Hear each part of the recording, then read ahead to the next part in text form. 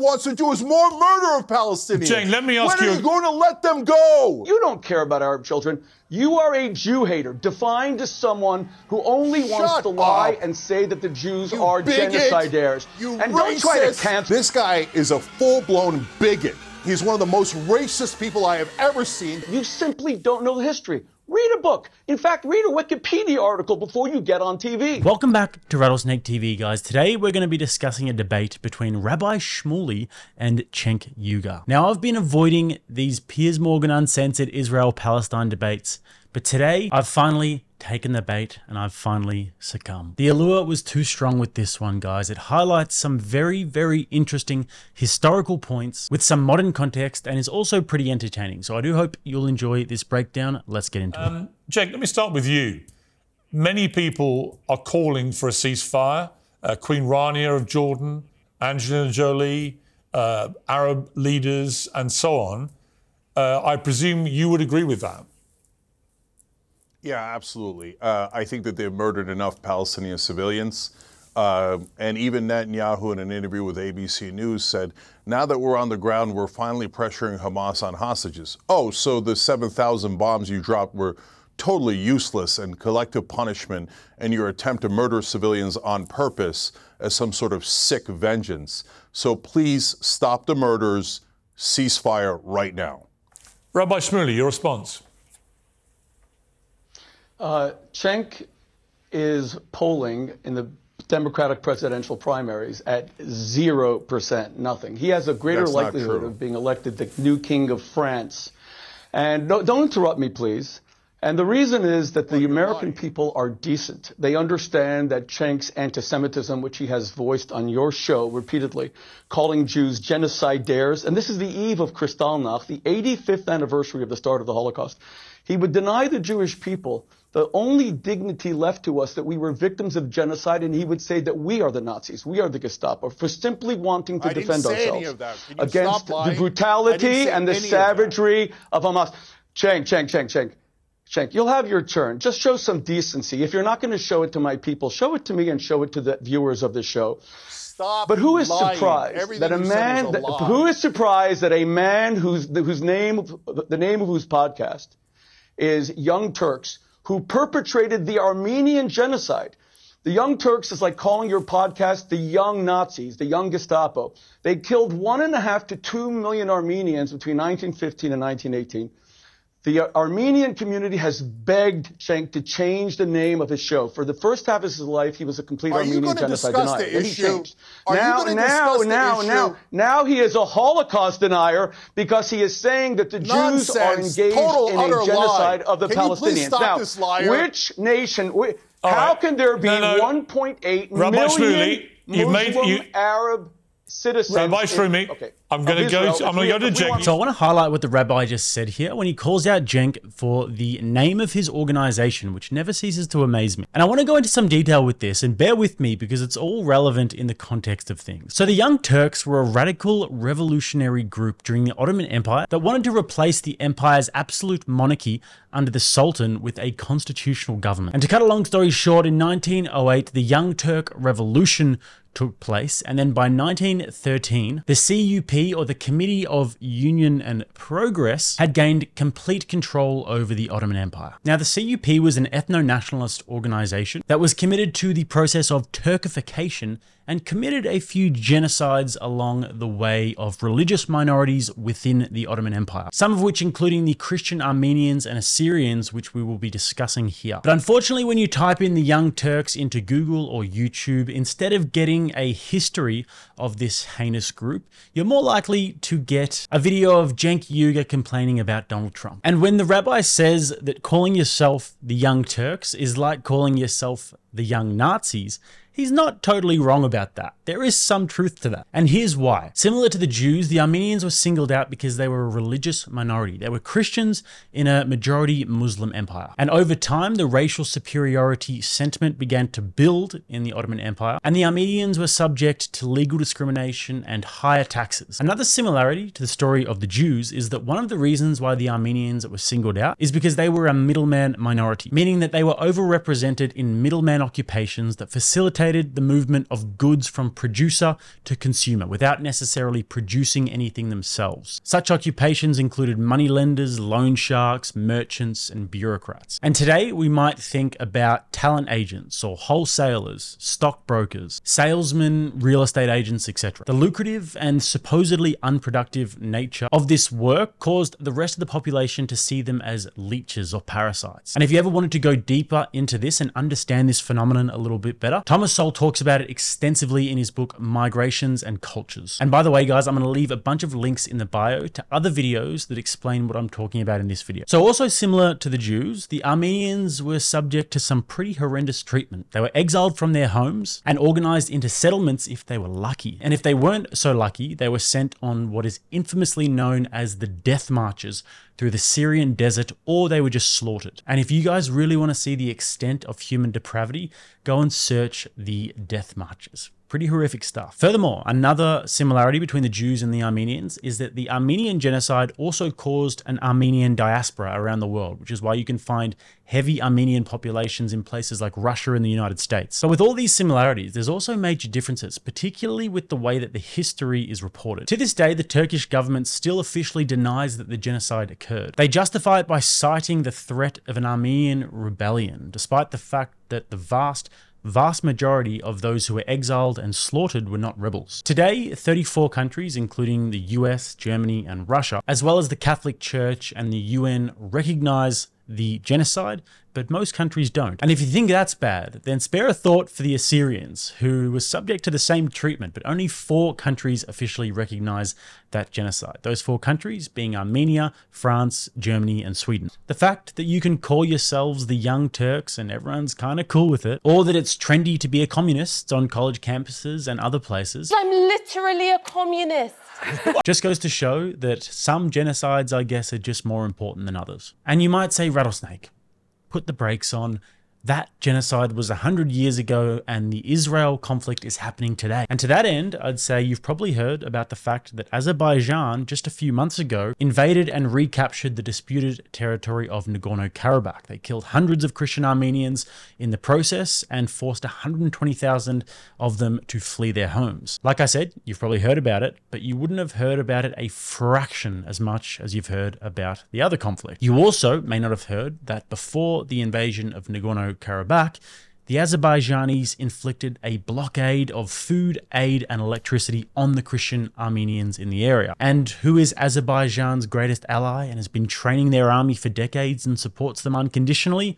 That's right, the Turks. So you can understand why this event was pretty jarring for the Armenian people and why they might be pretty concerned about the future implications of this, considering the geography of the region with hostile countries surrounding them, as well as the historical context. So make of all that information what you will. But I just wanted to point out one last slightly random thing. I wanted to highlight the oddity and the absurdity of the scene that you're witnessing when you see Cenk Uygur go on Patrick Bet-David's show, where Patrick Bet-David and Vincent Oshana are both Christian Armenian Assyrians, and Cenk is the head of the Young Turks. So rant over, back to the debate. You said some very strong things about Cenk. You can now respond, Cenk. Yeah, you should never have this guy on air. Everything he said is a lie. I don't deny the Holocaust. That's insanity. And in terms of the Armenian genocide, there is a powerful analogy there. Why was it a genocide? And yes, it was a genocide. Why? Because they moved and displaced so many people and killed civilians on the way. What is Israel doing? Moving and displacing millions of people and killing innocent civilians. It is the exact definition of a genocide. So I think the Jewish people are an amazing people and their culture is beautiful, and I don't tolerate any anti-Semitism. But I think that the occupation is decaying the moral core of Israel. How long are you going to oppress these people? But Cenk, and I know this guy, all he wants to do is an ad hominem attack. He's a liar.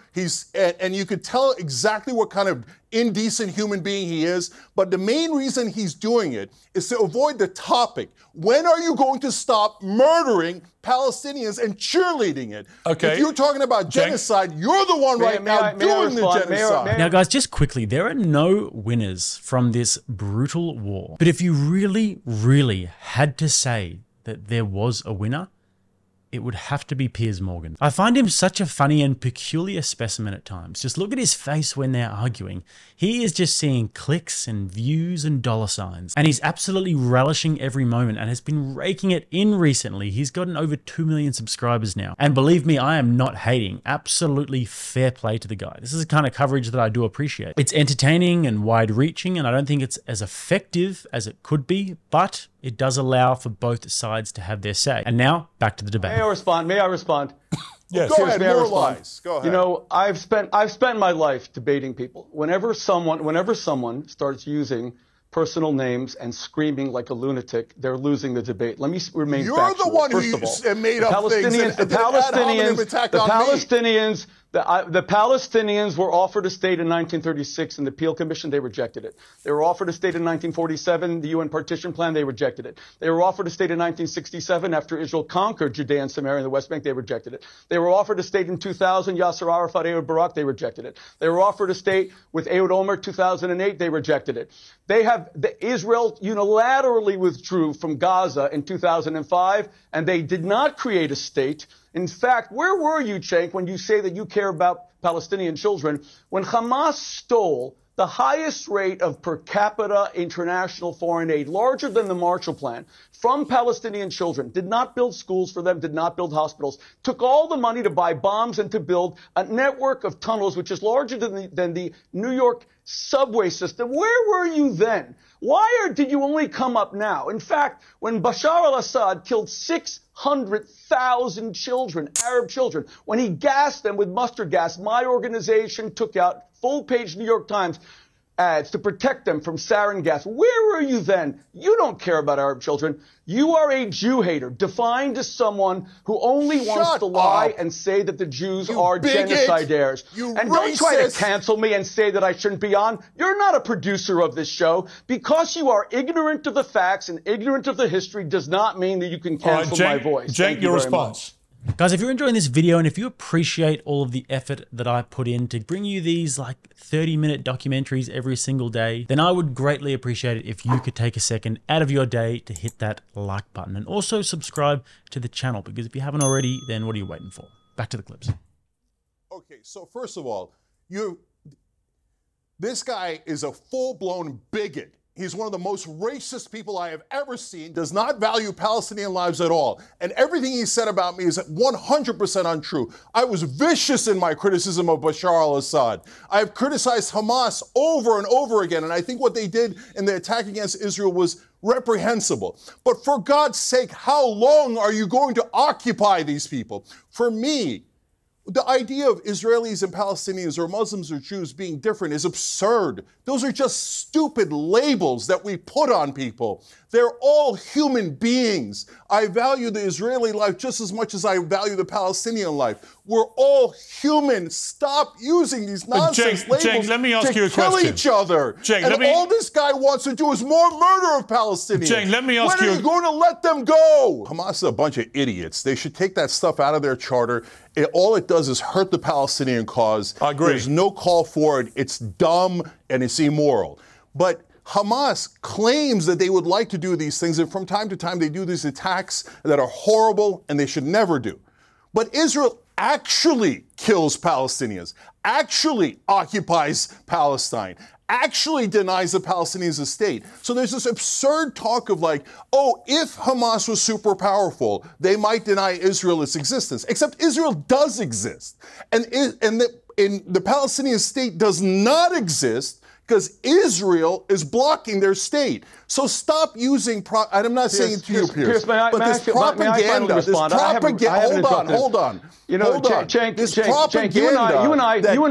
This is so embarrassing for Cenk. I physically cringe every time I see this. This is a time when he had the chance to stay cool and factual, but instead, he went from 0 or about maybe like 70 to full-on 110 triggered college activist in a heartbeat. Bigot. And just started malfunctioning and going back to his liberal caveman roots and just yelling, bigot, racist. Racist. And whether you agree or not, and as imperfectly as it was, the rabbi laid down his argument there and he came with his facts. And then Cenk just started yelling like a spoilt child who'd been sent to his room. Stop using these nonsense labels. And I do get that this is a situation that can summon all kinds of emotion from people and they do get triggered by this. But it's just my opinion that as a political commentator, I think you should be able to rise above tantrums. It's your job to give facts and logical perspectives and add some value to the conversation. If we wanted to hear an unhinged maniac's perspectives, then we'd just go and watch Joy Reid. And I accept that maybe I'm just heartless, guys. But if people who are actually in the war zones, getting shelled and losing loved ones can give measured and coherent interviews, then I'm sure Cenk from his air-conditioned office can do the same. And now let's have a look at some of the highlights from the rest of the debate. Cenk, you and I are almost the same age, and I'm actually quite worried for how upset you get on TV. You gotta protect your health. You're just kind of losing it. Now calm down. Because I'm upset that you keep advocating when for you the keep murder on of saying, civilians. Cenk, you have like to stop terrorist. yelling, you have to stop screaming, and you need to know the facts. The Palestinians were offered a state 7 times, and they rejected it 7 times. Bill Clinton told Yasser Arafat in 2000, you have made me a failure as president because Israel was giving you 97% of Judea and Samaria and the old city of Jerusalem.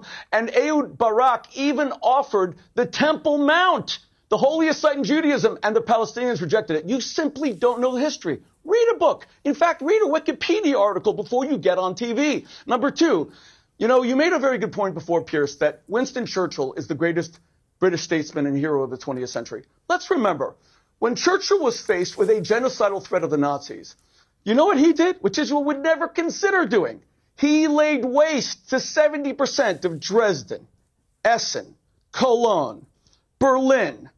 He eviscerated Germany and turned it into a parking lot, murdering about 6 million German civilians. Israel has never even considered doing 1,000th of that.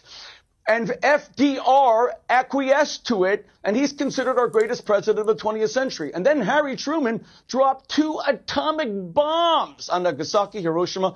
And Israel has nuclear weapons, has never considered doing that. Israel opened up humanitarian Is there any limit, you as a rabbi, of the number of children who need to be killed to get rid of Hamas here, or is there no limit?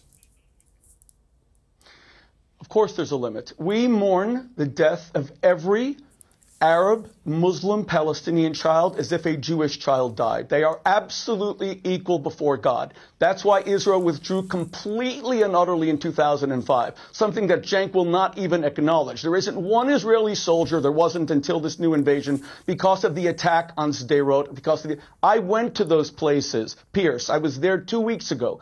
I saw the blood caked on the walls, congealed to 3 or 4 inches. I saw the knives that were used to murder entire families. We saw the place where Thai, not Jewish, Thai farm workers who were growing pumpkins were beheaded.